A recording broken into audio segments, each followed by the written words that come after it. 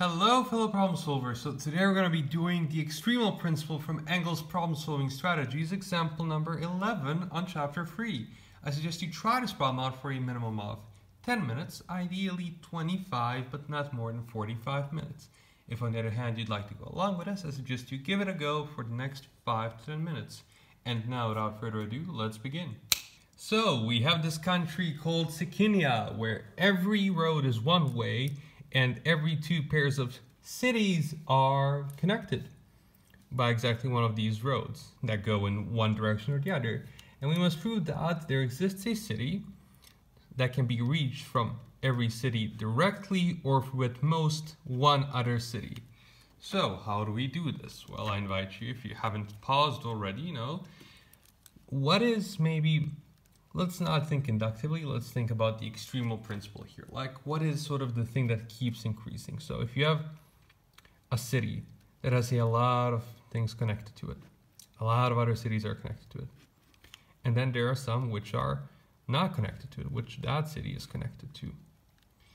What happens if a city from here is not connected to any one of these cities that are connected to this one? Well, if this one's not connected to that one, and among all of these that this city is connected to, none of them are connected to this other city, then what does this city have? That's the question for you. Take a minute to 3 minutes and try to figure it out. Well, here's the thing. If this city, say city M, has some X cities that are connected to it, and then there are some cities, there's a city which is not connected directly to any of the cities in X. Otherwise, like, we would be done. M is great, then yay. Then that means that every city from X goes to this other city, call it N. So every one of them go to N. But because M and N are connected, but N doesn't go to M, that means M goes to N.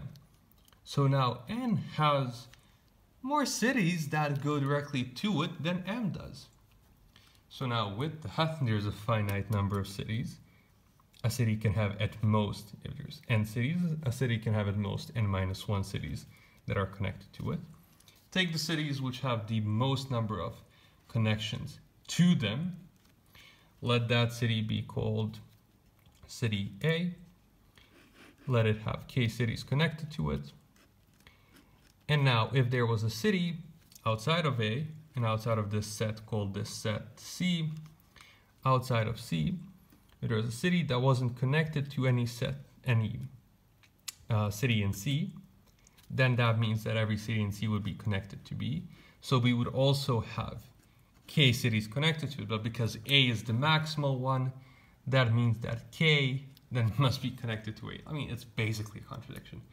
So with that, it means that if we take the city with the biggest number of connections going towards it, with some city, like the biggest number, how would I call these actually? Let me try to be precise.